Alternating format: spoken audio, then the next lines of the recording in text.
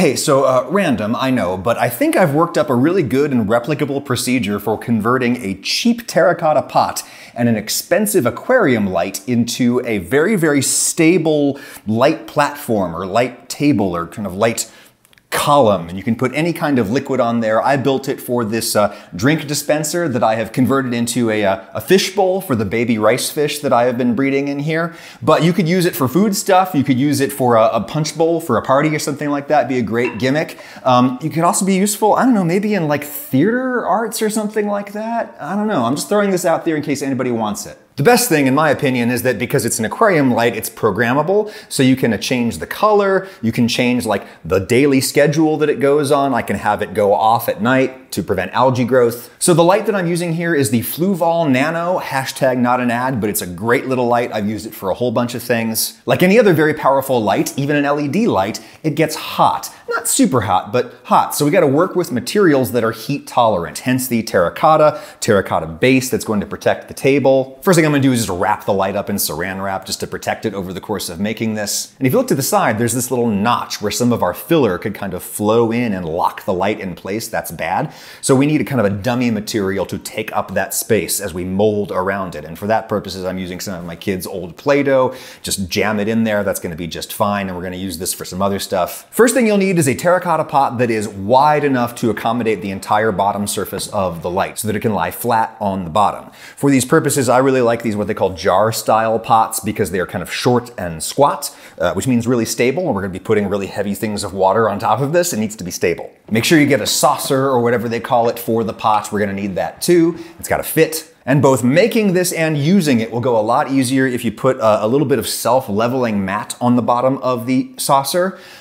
Self-leveling mat is not something you can just buy in any store, but you can buy a yoga mat in almost any store, a kind of squishy one that you sort of sink into when you squeeze on it. That's great for a self-leveling mat. Thanks to Kenny at Aquatic Marine, the fish shop in North Knoxville, Tennessee, for that tip. Just trace the base, cut it out, maybe cut a little bit smaller so that we don't really see it under there. It's not going to be pretty. And then just glue that on with any super glue, should take care of it. Okay, time to deal with the bottom of the pot itself. Here, I'm tracing the outline of this light just so you can visualize how this is going to work. You don't actually need to trace this for your own purposes. Oh, and note that at the back of the light we have these ventilation holes. We're going to need to preserve an airspace around these so that it can vent out the heat and the light doesn't melt itself. So we'll just cut out around here for sure. Then what we got to do is kind of punch the bottom out of this pot. And for that, a civilized person would use an angle grinder or something, but you can't just use a hammer. Take a hammer, go to the opening, and you just kind of tap and just kind of pretend like you're like a 12th century mason working on a cathedral or something. Just a teeny little bit at a time, be patient, and you'll be able to cut out pretty much anything you want from thin terracotta. If you try to take off too much at once, you're gonna get a crack that's gonna go right down the side of the thing. Don't ask me how I know that. Well, ask me how I know that. You wanna see all of my failed prototypes? At this point, you're probably thinking, this is nuts. Adam, this video is nuts.com. No, actually, the sponsor is nuts.com. Nuts.com is a family-owned business that's been around for almost a century, under different names, of course. Didn't have the internet back then. And it is your one-stop shop for freshly roasted nuts, dried fruit, sweets, pantry staples like specialty flours, and more. And they have like candies and chocolates and protein powders and stuff. It's kind of lots of energy-dense foods, things that are good for hiking. What I love about nuts.com is the focus on quality. They roast their nuts and they pop their corn the same day that everything ships, so everything reaches you really fresh, and freshly roasted nuts are special. These are the best cashews I've ever had in my life, and I keep a bag of them out here in the greenhouse for when I'm tinkering around. It's just a great thing to be able to reach for.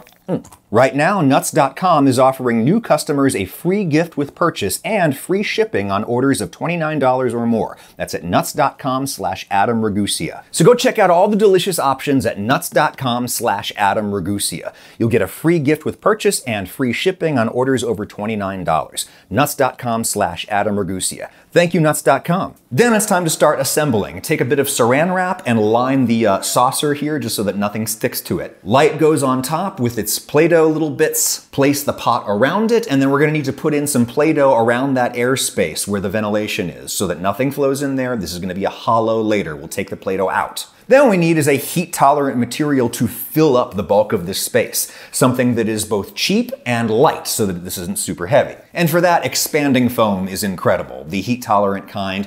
First thing I'm gonna do is kind of spray around that edge. We wanna kind of seal up the very bottom of the pot. Do not put any material on the actual LED light surface yet, but go ahead and spray around it. Think about getting this watertight. It needs to be watertight because we're gonna pour some liquids in here later. And if we make it watertight, it'll be light tight. We won't get light spilling out. Notice no spillage. Just seal off the bottom there initially and just get that drying. That's the most important part of the foam, and if you spray foam too thick, it just doesn't cure on the inside. So we're gonna go ahead and just do a little bit now, let it start drying while we do other stuff. We'll need something to channel the light up through the pot, and it needs to be heat tolerant, so PVC pipe.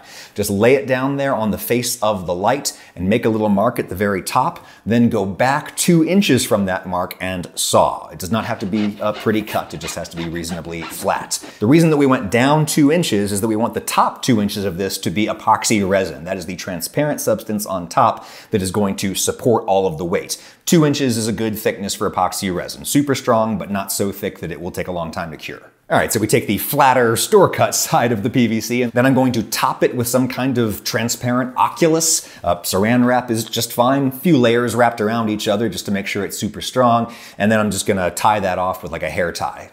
Good enough. Time now to simply fill up the rest of this thing with foam, all the way up to the top of the oculus. This is just an inexpensive filler that is going to hold everything in place. It's going to maintain a light, tight seal.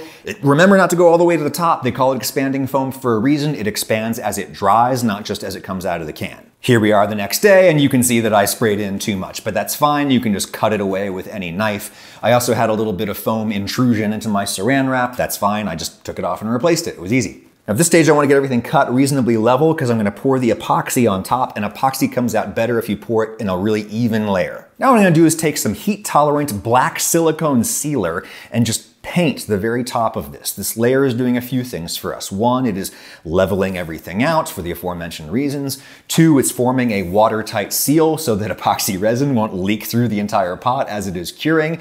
And thirdly, it is black, so it's going to focus the light and keep the light reasonably pure in color. You want to let that silicone cure pretty solid before you pour the epoxy on it. Remember, epoxy resin gets hot as it cures and it could melt the silicone. So here is the resin, epoxy resin. It's basically plexiglass in a bottle. There's the resin, and then there's the hardener. With this brand, you're supposed to mix equal quantities.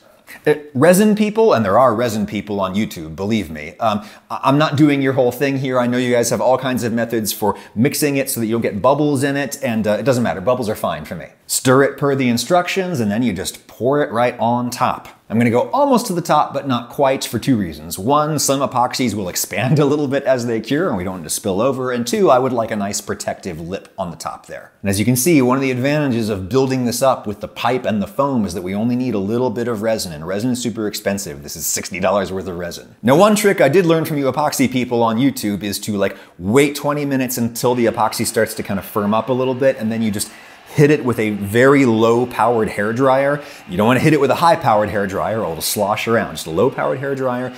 And they do this to kind of pop some bubbles. I'm not really popping the bubbles. What I'm more doing is trying to corral the bubbles into the center, over the oculus, where they will function as a diffuser, basically, just kind of soften the light that comes out of this. I don't want to see the individual LED bulbs shining through and reflecting in my fish or my punch. The next day, the epoxy is hard, but it really needs a few days to set up really hard to the point where it can support a lot of weight without deforming. A couple days later, open it up, unwrap everything. We can pull the Play-Doh out of those dead spaces, and if there's any foam that got in places it shouldn't go, you can just cut it out, it's fine. Oh, and this is not necessary. I wanted to make a no power tools procedure, but if you have a drill with a 1/2 inch or so masonry bit on it, something that's wide enough for the power cable to fit through, I might just kind of do a little hole right there in the side of the saucer just so that I can get the power cable kind of out of the way. Now, to further minimize light leakage, we can actually just kind of wrap this in a little bit of foil. The foil is heat conductive. It'll conduct heat from that heat exchange plate on the top of the light into the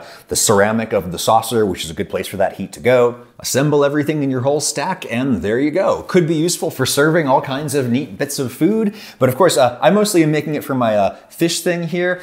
What am I doing with this? Well, with rice fish in the morning, you can spot some eggs on the pelvic fin area of the fish, and you can just grab the fish and take the eggs right off. They stick to your finger. And I've been doing that and putting them into a little fish bowl, and the eggs have been hatching, and it's been a lot of fun, but they're gonna need some more space to kind of grow up. So I got them this thing, and it's just a drink dispenser. Why a drink dispenser? Because it has a little font on it on the bottom, which makes it really easy for water changes. All I have to do is just kind of pull on the little fountain, and then out comes the old water. I put new water on top. Oh, and I know what you're thinking. I took a little bit of filter floss and I put it onto the inside of that little valve there so that baby fish won't come out. Now, please do keep in mind that this is one man's DIY craft, not an actual product or anything. It has not been rated for fire safety by Underwriters Labs or anything. I think it's safe, but I'm not sure, and I'm going to be watching mine closely for a while to make sure no parts of it get too hot.